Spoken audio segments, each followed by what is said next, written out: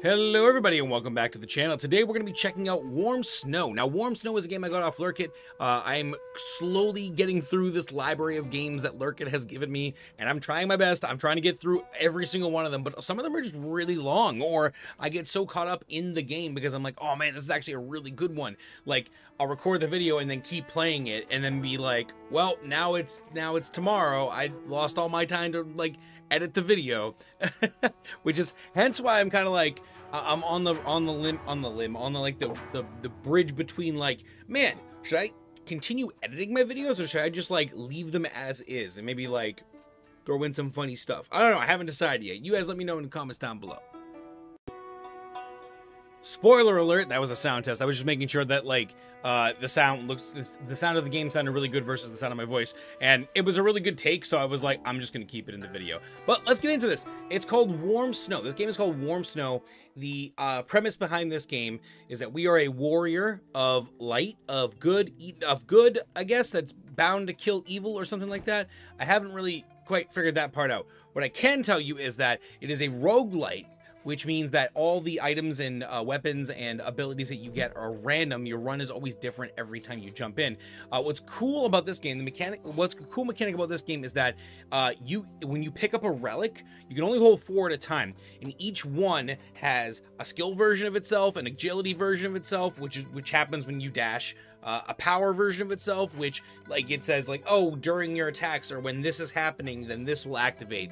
And then there's the core version, which you'll see in a minute. When you get a full rage bar, the core ability activates like by itself, or I think you have to activate it with the button. It's one of the two.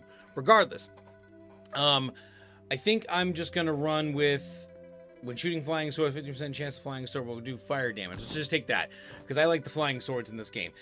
There is a skill tree in this game, where every time you beat a run or you lose from a run, you get little crystal thingies. Oh, which I have a bunch. Hold on one second. Add it to the drop table.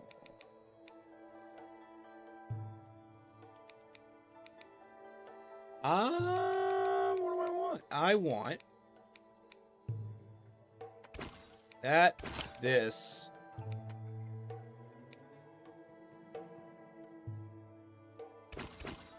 those. There we go. Perfect. All right.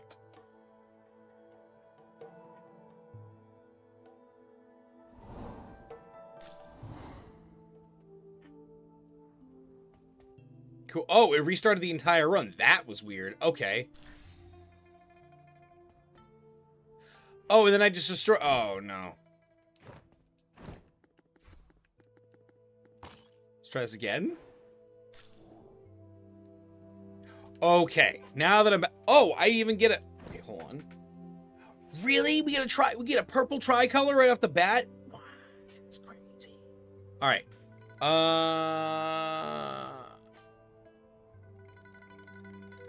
Oh, really? All right, we're going to do that one.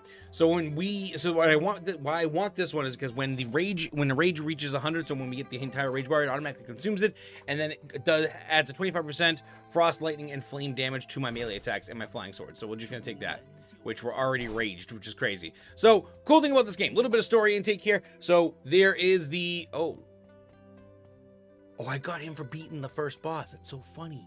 Anyway, so how this game works is there was a giant dragon god. There was 4 servants or underlings under them: the crane, the tortoise, the pig, and the tiger. And the dragon's the big bad, right? So we, as the flying sword holder guy, because we have swords that we can fling out and then go pick up. Or I think we have an ability to bring them all back. Yeah, we have a button to bring them all back too. Are going to take out these guys, steal their powers, and take out the big dragon boy. That's the whole point of this. We have to do it in one run, though, because every time you lose, you start over again to the first chapter, or the prologue, back to the prologue of the chapter. And it sucks. But we have this new thing to worship here, soaked wine. Flying swords spray a strong liquor along their path, causing the enemies to become drunk. Interesting. When did I unlock this? Burning blade. Increase all attacks. When attacked, deal additional... Interesting. Okay. Flying sword transforms into a sacred wine gourd. Your flying sword transforms into a sacred wine gourd. Sacred wine gourd can spray an enemy with a strong liquor and make them drunk, but deals no damage unless they're... Oh, which we have the crystal. All right, great. We'll do the drunken gourd. Yeah, why not? It's fine.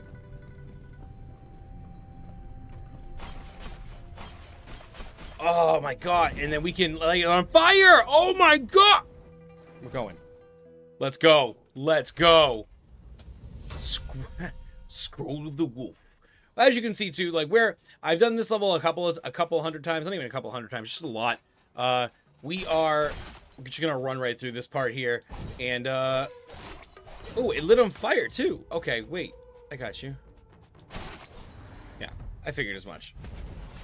Okay, and then we get to choose our path here. Like I said, it's a roguelike, so we get a boss room, or we can go and get money in this room. I'm going to go in the boss room because the boss sometimes drops really good relics, and I would rather get the relic for free because it's we're super early in the game, so...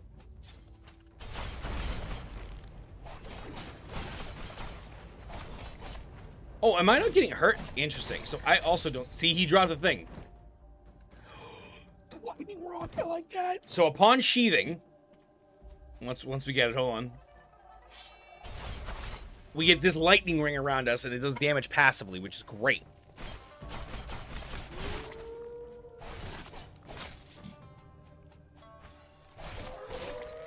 You just get my... Ooh! I think the only thing I don't like about this game is the archers, honestly. They are just scary. I want a weapon. Forget the money. I want a weapon. Forget mana. I want a weapon. Ha! Ah! Oh my goodness. The drunken oil and the fire is just broken this early, huh? A lot of things are broken this early, actually. This first level is just really never that hard, honestly. You get hit a little bit. There you go. Great. Nice. Have a great day. Beautiful. Bring this back to me. We can take this. Frostfall. Okay, so we can increase damage an enemy drunk takes. Oh, this stacks with what we were doing. This is an ability, so let's go down this path. I'm kind of excited for this game. It's a lot of fun, actually. Like, it's just fast-paced enough for me to, like, really enjoy it. They don't have a parry, unfortunately. And most games like this, when they do have a parry, it seems to be, like, really busted. And I feel like I end up... Not that the game... Melee attack speed by 80%? Look how fast this is. Done. It's crazy.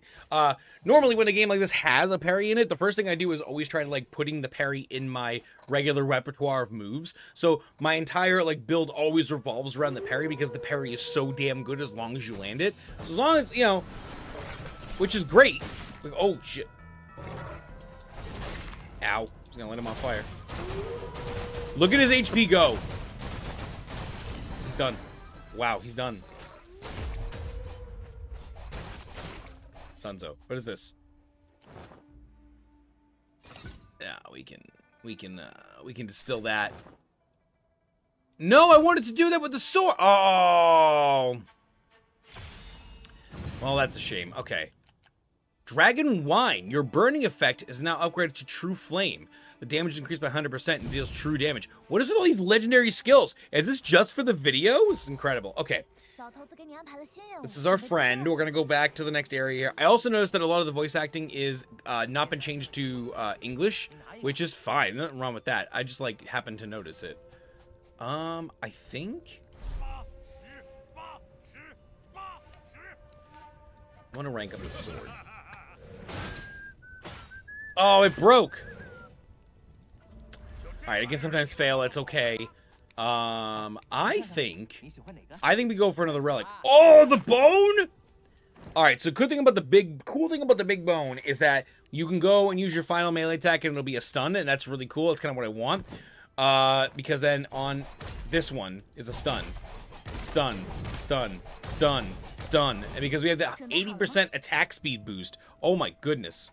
Alright, she's gonna give us a full heal right here. Nice, and then she's gonna send us off to Swine Town, which is great. I'm excited for this. I'm so excited for this. Hope you guys are. Chapter 1, Scroll of the Pig. I've already beaten the pig, and I think that's why the other statue was available, because before it wasn't available before I made this video, actually. This is my first time playing after I beat the pig. So it's very funny that that just showed up. I was like, oh crap, that's kind of cool. I also really like that I got the drinking gourd swords, which is great. Because again, drunk in this game you just putting down oil. You're putting down oil and it lights things on fire, which is great. It's good. It's good. Excuse you? Out of here. Nice. Lightning, some more lightning.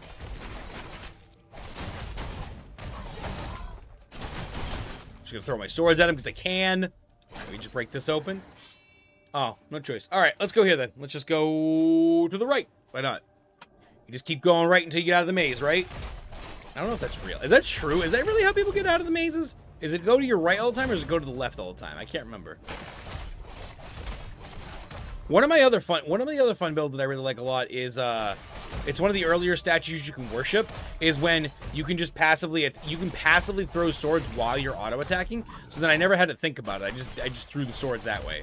Because sometimes I forget to throw the swords. When I don't throw the swords, I sometimes forget that I can throw them. So I just thought they're not part of my moveset, you know. Got it. Oh, we got rage on too. So when you're raged up too, your attack speed also raises. So we're already at 80% attack speed. It raised up to like, I think almost 110. It feels like 110 anyway.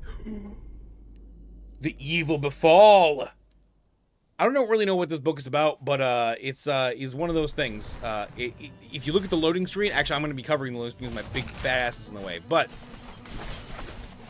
if you ever get a chance to look at the loading screen when you play this game, this thing's face is the loading screen.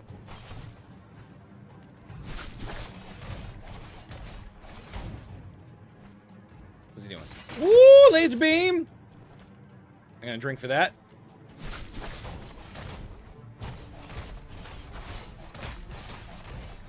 Whoop! Ooh, the blue fire! Do I not get hurt by the blue fire? It can just sit on the ground and I don't have to worry about it? Interesting. My thunder damage can be increased by 15%, or every enemy within melee range increases all damage you deal by... Oh, interesting. I'll take the thunder boost. Oh, you know, yeah, I'm not going to go for another sword. I'm going to go for another relic. I kind of like the sword currently.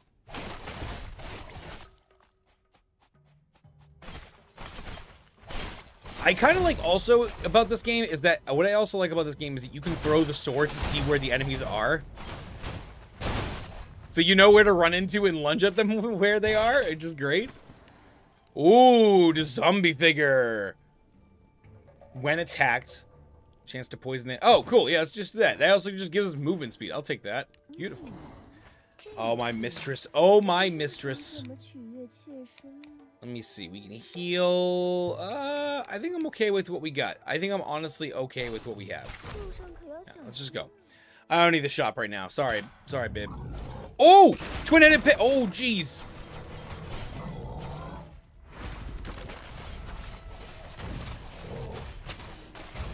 You just throw him crap at me.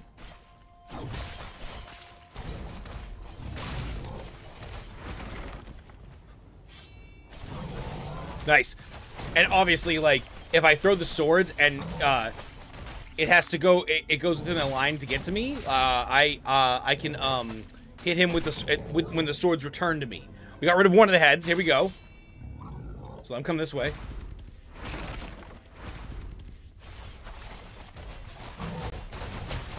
Oh, is my fury up too? My fury is up. Let's go.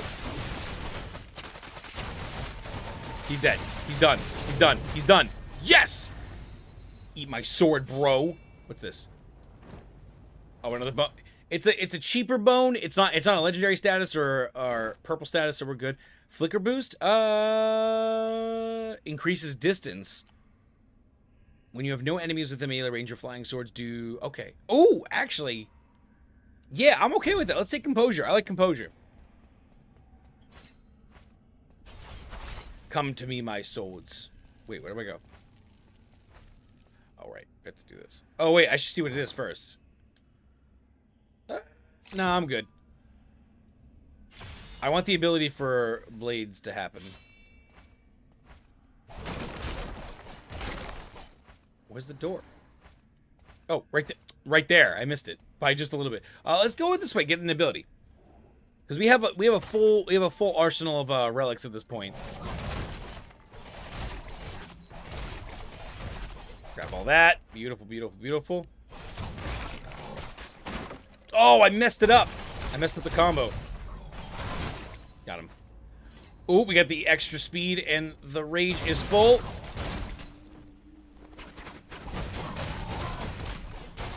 Got him. Beautiful. Done. Come this way. Grab this. Ooh, Fearless Warrior. All right. When the flying sword takes a chance to deal 360 damage. I think I'm okay with doing unerring aim. Let's do that. Yo, we are getting quite the run right now. We are getting quite the run. Quite the run. I really enjoy games like this because, like I said, roguelites are my weakness. If you guys have been part of the channel long enough, you'll know that I can't put these games down once I pick them up. I really just like restarting and restarting and restarting, trying to get the better run, the better run, the better run, and just working with what you get, man. Like sometimes you get a really good item. Oh shit! Sometimes you get one really good item and you just gotta work with it. Like, or sometimes you get really bad runs, good runs. It depends, honestly. Oh, I want to go with Dragon Slash. So cool thing about Dragon Slash is if I sit still long enough. See how my sword is glowing now? This ability will do 1,000% more damage. All right, we're gonna go for more abilities.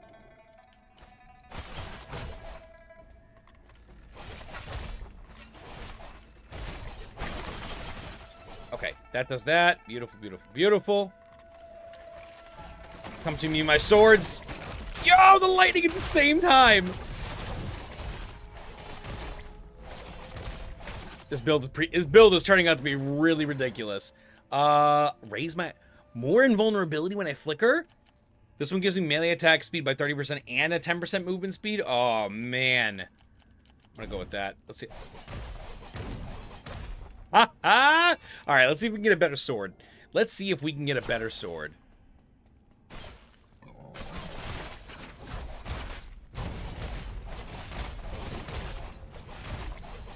Get those guys out of the way. Pull this to me. Run right in. Yo! That 1,000% damage boost is disgusting, man. I wasn't aiming. Damn it. I wish we had a little bit of a lock-on in this game. We don't right now, but I wish we did. Poison, frozen, poison, poison. If you have Fearless Warrior... I kind of want this just for the melee damage boost. But this one also gives Sheath cooldown, which is nice. Which lets me pull all my weapons back to me, right?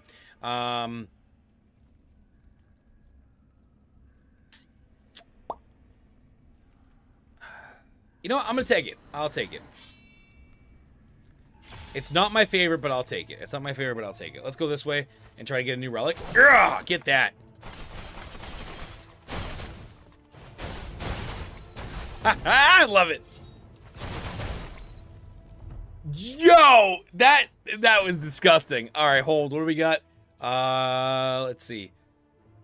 Upon dealing flying sword damage, you have a chance to shoot a divine charm at the enemy, dealing 22 lightning damage. Let me. I mean, I feel like surrounding you. You know what? Let's do that. Let's just do it. Let's do it. Let's run all purples. Let's run all purples, man. I feel like that's exactly what we need to do right now. Running all the purples. I'm going to go ahead and try to get a purple Excalibur. Ooh, this one's impossible. Sheath cooldown minus 22. Oh, yes, instant. Wine God, I'm taking it. Even matches the name of our ability. Wine God? Beautiful. Get some more HP. And then we're done. Let's go. Moving on. Is it boss time? Oh, I think it's boss time. Yes, it's boss time. All right, so this man is the swine. He has the spirit of the swine in him, I believe, is the story. And we have to stop him from killing these women. How dare you interrupt my fun? You would pay! Both girls go away. We're good, we're good, we're good. But then the swine takes over. He's also a roly boy. I love this. You guys ever see Cannonbolt from Ben 10? Should have waited. I know better. I know how to fight this guy. He's gonna roll a couple times. He gets tired. Belly flop.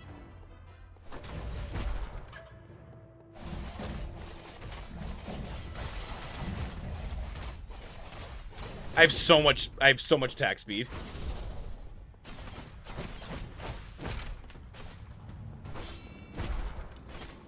Okay, one more attack on him now. See the giant mark on him? He gets one more attack on him now. The swords explode in his body. Like that.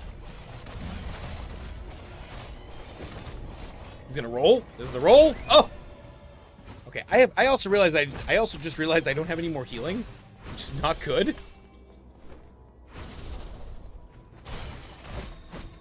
Yeah, okay, good. Got him. Great. Beautiful. We do so much damage though. All right, I think I can do this. Whew, all right. Here we go. When I first saw this though, I was very scared. I was like, "Oh, okay, cool. Now let's go. I guess we're just leaving." And then it's like, "Nah, bro. What up?" "Hey, bro. Looking for me, bro?" I'm ready. I'm ready. Let's go. All right, so I think the answer to this, the best way to do this fight is to throw your swords, but also work on one arm until it's. You want both arms to be super low, is what I'm getting at. Oh. Okay, good. Okay, great. I'm on the wrong side. Was on the wrong side. That sucks.